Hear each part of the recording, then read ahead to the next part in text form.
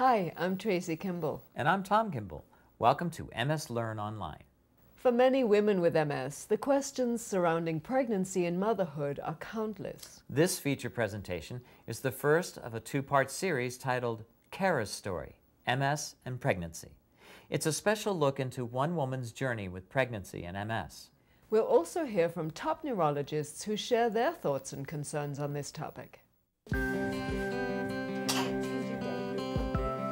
Initially, when I approached the National Multiple Sclerosis Society of my idea to make a video about MS and pregnancy, I had questions that I thought needed to be answered by an MS specialist, and that maybe other women had the same questions that I did. It is my hope that this video will reach a wide range of people, extending from OBGYN doctors to neurologists, to anyone with MS, and of course to women with MS who are struggling with a decision regarding pregnancy. I hope these women will see my experience and say to themselves, oh gosh, I can do it too, and of course gain more knowledge or be inspired to get answers to their questions that were not answered on the video. It's hard to believe that it has been 2 years since we started shooting the video. And I think the most important thing that I learned was that us women with MS are more like other women than not. And that's really a great feeling.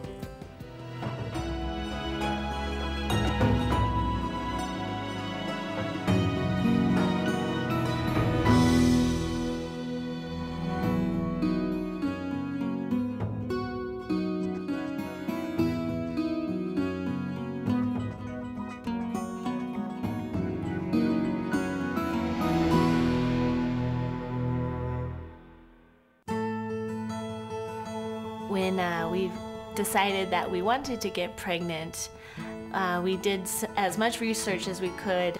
The first step being just, reading the typical books that any other soon-to-be parent would read, and just trying to understand how a simple pregnancy will affect any partner's relationships, and how they're going to move forward with that. So that was the first step. My cousin found a clipping in a pregnancy magazine about multiple sclerosis and pregnancy, which was a couple of pages long, and it was helpful.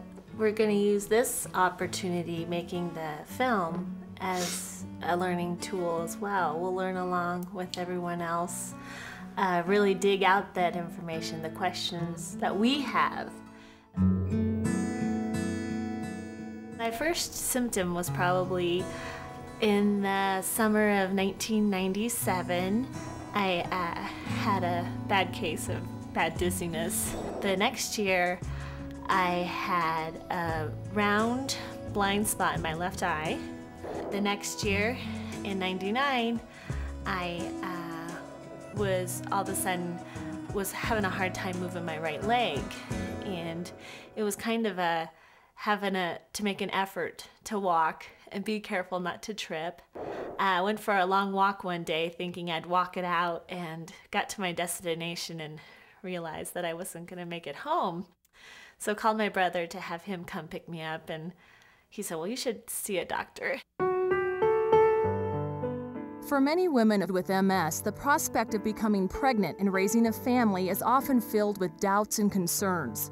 In the bad old days, neurologists told women with MS not to have families and not to become pregnant. Unfortunately, this was not really based on any evidence. But as research has progressed over the past few decades, the results have continually shown that women with MS can have safe pregnancies, healthy children, and viable family lives. In general, MS does not affect a woman's ability to carry a child or bear a child, and thus the complication rate for a woman with MS would not be expected to be greater than somebody without MS with a similar health status. But even with the reassurances of physicians and clinical studies, many women still find the thought of getting pregnant to be both intimidating and confusing. There are so many questions about drugs, fatigue, relapses, breastfeeding, and even whether or not the disease will be passed from mother to child, that trying to sort it all out requires a fair amount of research and patience. Fortunately for modern would-be moms and dads, there are many resources for information. Given a little time and effort, some answers can be found. Considering the unpredictability of the disease, the answers you'll find are often surprisingly simple. And so the middle of October, I went off my medication because it's the doctors suggested to go off the medication 2 months before you intend to try. So that was kind of a relief because I do take the Copaxone, which is a shot every day. So for the first time in a few years, I didn't have to do a shot every day. And I was pretty excited about that and was really feeling very healthy and felt pretty confident about going off the medication since I've done some lifestyle changes that have kept me healthy for a year or so. I felt pretty comfortable about that. MS, as far as we know, has no effect on fertility, no effect on miscarriages, no effect on congenital malformations or any other area concerned with conceiving and carrying a child. However, most doctors will recommend that women have their MS under control before trying to get pregnant. Keeping a routine that includes rest, exercise, and a healthy diet is especially important to pregnant women with MS. We certainly encourage pregnant women with MS to go about their normal routine and their normal activities as well as they can tolerate.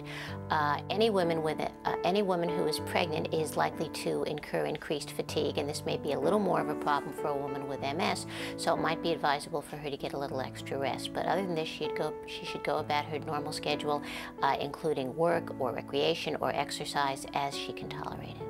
Patients with MS should carry on their routine activities when they're pregnant as if they were not pregnant, and of course that also includes for MS patients avoiding heat, so exercise outside in the summer, things like that. So mid-December rolled around 2 months after going off the medication, and I suggested that we casually start trying to my husband, and we did, and immediately got pregnant, and we got very lucky, and that was quite the blessing to get pregnant so soon. The next question is often, can I pass this along to my child? All things considered, while the hereditary risks are greater, the probability is fairly low, somewhere between 1% and 5%. If a parent has MS, the risk of a child developing it is greater than the child of a parent who does not have MS. And this is approximately 5% for the daughter of a parent with MS and 1% to 3% for a son of a parent with MS. Oddly enough, women who have MS often discover that the effects of the disease are reduced during their pregnancy. I disagree with what was done decades ago where women with MS were told not to have children. And the reason I disagree with that is because what will happen when they have a child is during pregnancy they'll be protected somewhat, well actually significantly, from relapses in the last half of the pregnancy.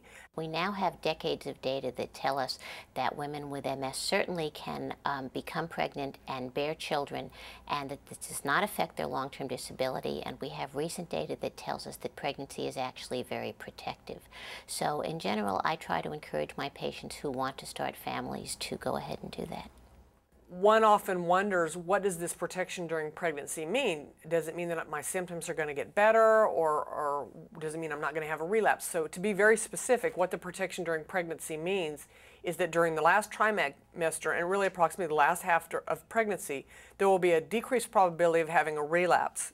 And of course that is a new symptom that comes on over a day or two and lasts for weeks. So there's a decreased probability of having a relapse. It does not mean that pre-existing symptoms will necessarily get better or worse. It just means you're less likely to have a relapse.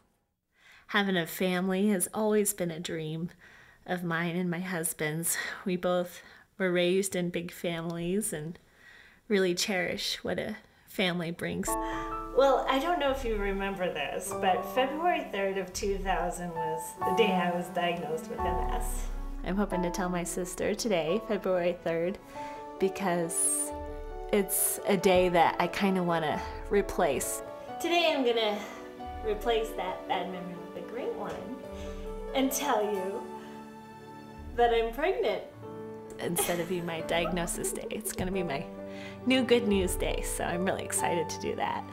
Well, I was nervous. I'm excited to follow in my mom's footsteps and my sister's footsteps. The pictures are incredible. This is only after 8 weeks, and they were able to measure the baby and give an estimated delivery date.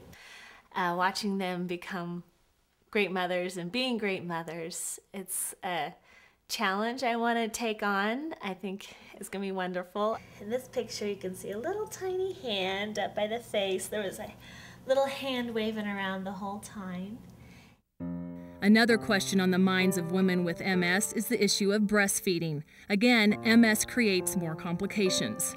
One of the difficult decisions that a woman with MS who is pregnant may have to make is whether to breastfeed or whether to resume her disease-modifying therapy soon after delivery. All doctors would say not to take disease-modifying drugs and breastfeed, at least in the United States. I don't know, and I don't believe the drug companies know whether the disease-modifying agents go through the breast milk. We need to know that answer. And so as long as you don't know the answer and it's possible that they go through, we generally are very cautious and tell women to go off of the disease-modifying agents or stay off of them while they're breastfeeding.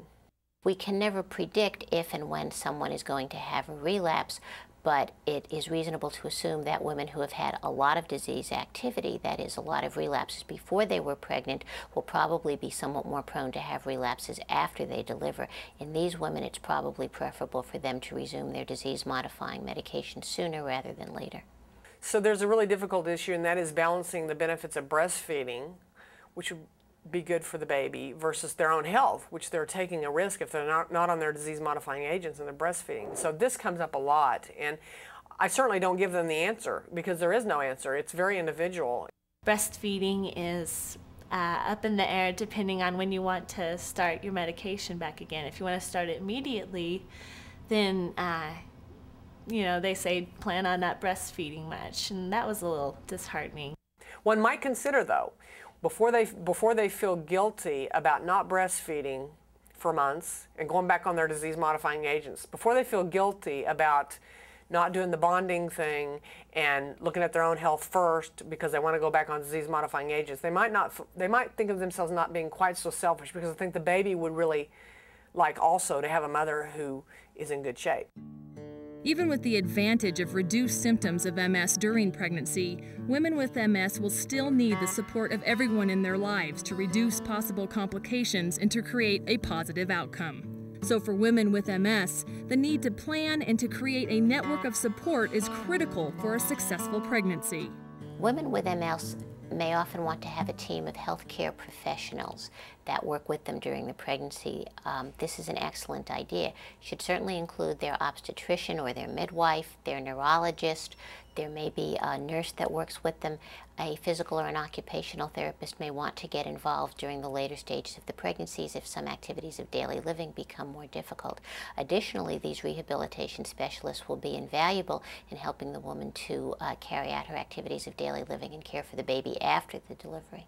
First of all, I think it's very important to have a support team, and not just a hardcore medical support team, meaning your OB/GYN and your neurologist, but I think you need other support, mostly in the sense of help after the baby's delivered, because this will be the most critical time, and this will be the most difficult time, because they may be very fatigued and they may have a relapse. And so I think just social support and physical help with taking care of the child will be extremely important. So I would hire a nanny or someone to come into the home, or maybe a mother or a sister or an aunt, whatever, a relative to come and help, and have a commitment to be there and help possibly every day for 6 to 9 months, just to get the woman through that period.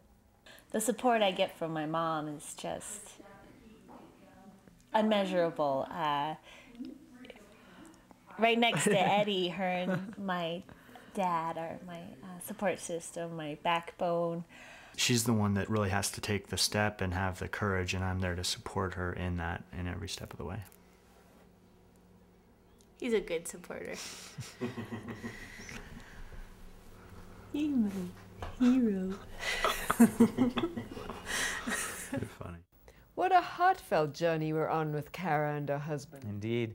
Look for the second part of this webcast as we watch Kara move through her pregnancy and into motherhood.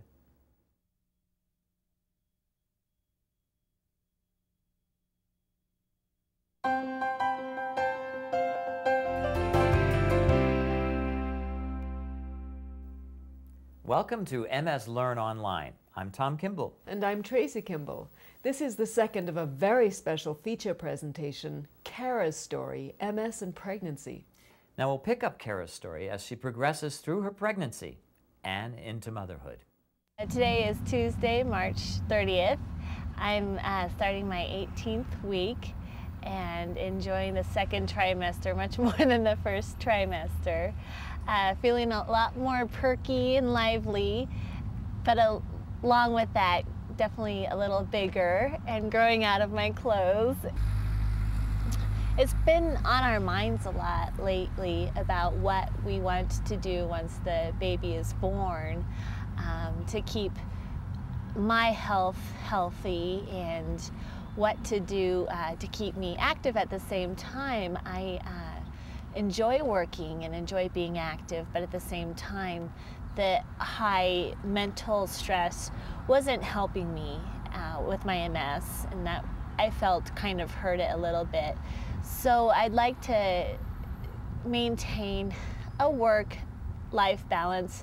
Today at the 20-week appointment, really excited to see how the baby looks. Definitely have gained some weight, so the doctor will be happy about that. And I'm really excited for Eddie, since he's been obviously not as involved as I have in the pregnancy, in the way of feeling it and have an inkling of what's going on. I'm going to go right in here. Super. My name's Janelle, and I'm going to be doing your ultrasound. Okay, great. This is all done with sound. There's no radiation. Okay. How are you doing? Good. Big question of the day. Are you guys interested in knowing the baby's sex, if I can tell? No, we do not want to know. We are at 26 weeks, so we're officially into the third trimester, I believe. 3 more months, almost till due date. I've been a little worried and apprehensive about the coordination between my MS doctor and my OBGYN. I definitely want them to be coordinating with one another so that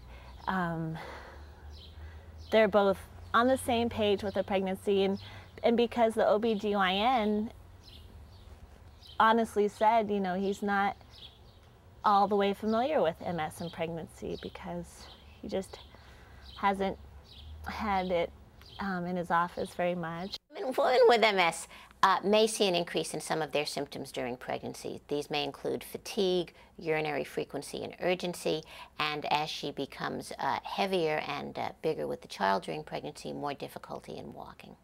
You have MS, you have some disability, and now you're stressed. You're stressed with having a center of gravity that's off. You're stressed with having a bladder. You know, women have to go to they have to urinate frequently when they're pregnant, and they have pressure on the bladder. If they already have urgency, then you know you can imagine that putting the two together, it'll be a little bit worse. It won't be dramatic, but again, you just have a little bit of disability, and now you're adding a stressor on that, so it'll temporarily maybe be a little bit more difficult.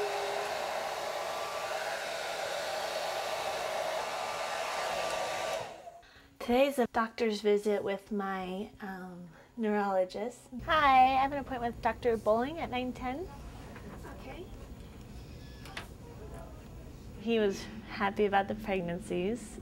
Thought everything looked really great, and I performed my tests well. I walked a straight line, and so really good on that side. We kind of closed the discussion talking about breastfeeding after I have the baby, and due to the lack of severity in my case, he feels that breastfeeding at least for 5 to 6 months will be safe, which was really a relief for me. I really would like to, as long as I can. That's important to me. Tonight was our last night for infant care class. It was a 2-week class, and tonight we learned how to bathe and diaper the baby and put clothes on the baby. And I think we passed. We did a pretty good job. The baby's not crying, so we're getting excited. Only have 2 weeks and 1 day left until due date. September 9th is coming up soon.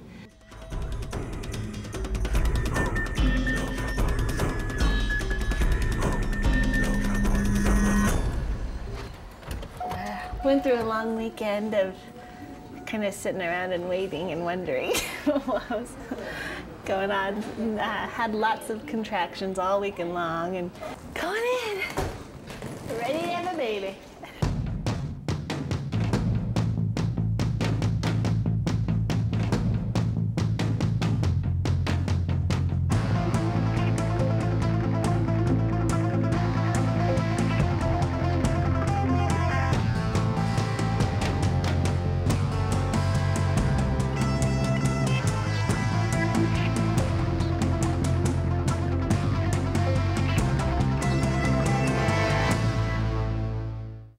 Most women with MS will have labor and delivery conducted in the same manner as for a woman who doesn't have multiple sclerosis. A small percentage of women who may not be able to feel contractions might need extra assistance with the delivery. Women always ask what kind of anesthetic is safe for them to have during labor and delivery. In general, women with MS can tolerate general anesthesia and or epidural anesthesia the same way a woman without MS would tolerate it, given that they're otherwise medically healthy. During the first year following delivery, MS moms, like most other new mothers, are faced with a variety of challenges. Of course, when you add the inherent problems of multiple sclerosis, every challenge and every decision is often magnified. For new moms with MS, the normal fatigue that's common with the disease is amplified by the arrival of a new baby. Sometimes it's hard to tell where the wariness of motherhood ends and the MS begins. This is the time when teamwork is essential. With help, the new mom should be able to focus on resting, caring for her new baby, and taking care of herself. Household chores and even work will probably need to take a back seat to the matters of motherhood and MS. I would say you need to think about this because you got to have help in those 3 months after you have a baby, and sometimes some people up to 6 to 9 months. You could have a relapse, and you need to be ready for that. You need to have help, and if they're ready for that and they know what they're up against, then I say great. With the pregnancy finished, so goes the protection it brings from the symptoms of MS and the potential return of relapses or exacerbations. Research has shown that almost 40% of women with MS suffer a relapse during the first 9 months following delivery. 30% of those occur within the first 6 months. Currently, there is no treatment that is specifically designed to prevent the postpartum relapse. What is generally done is women try to resume their disease-modifying drugs as soon as possible. And as soon as possible is important because most of the disease-modifying drugs take months to work. I think we've gotten the idea across that the pregnancy itself is actually very protective, and that there is a spike in the relapse rate in the first several months postpartum, but studies indicate that even if somebody does have a relapse, statistically it tends not to increase long-term disability. The risk of postpartum depression is also very real. It's been estimated that 70% of mothers without MS have some depression following the birth of their babies. Many of these feelings are the typical result of changes in hormones after childbirth. When added to the natural difficulties of MS, these percentages could be higher. Untreated depression can create serious problems. One of the worst parts of having multiple sclerosis is living with its unpredictability. And unfortunately, as a physician, very often I'm not able to tell somebody what their disease course is going to be, or if they're going to have relapses, or if they're going to sustain long-term disability. Being a parent myself, what I certainly can tell them is that any parenting is fraught with some uncertainty and some unpredictability.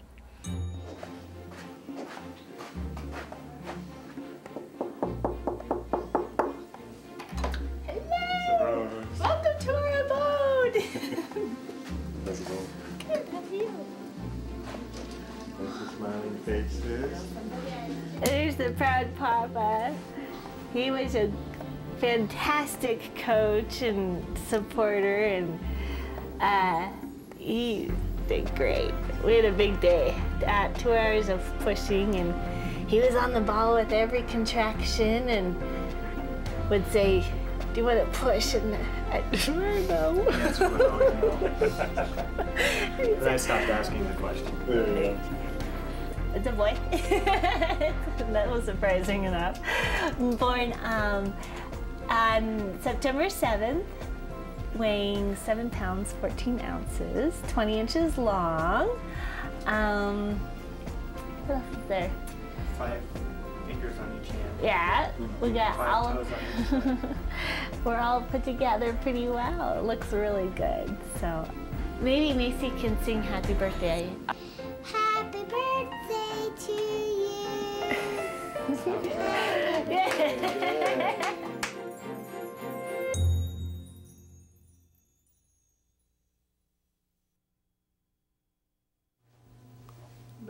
How big are you? Show them how big you are. I didn't have all the answers that I was looking for before I got pregnant. It kind of fell in place along the way. But the truth is the most difficult questions I had came from inside of me. Like I say, a lot of the most difficult things I found inside my heart, and not from a doctor or from a research and statistics. Before having this one child, there was always definite plans of having at least 2 children, if not more. And to be honest, it took more out of my health than I thought it would. Now the importance of being there for just my one child, more or less 2 or 3, has become a reality in my life. And if I'm not strong enough to have more, then no, I wouldn't have any more, because I want to be strong for the ones that I do have. You know, I really appreciate Kara and her husband being so open with their story. I agree. How wonderful of them to share their experiences with all of us. Thank you also to the doctors for sharing some of the important facts one should know when considering the decision to become a parent. And of course, thank you for joining us on MS Learn Online.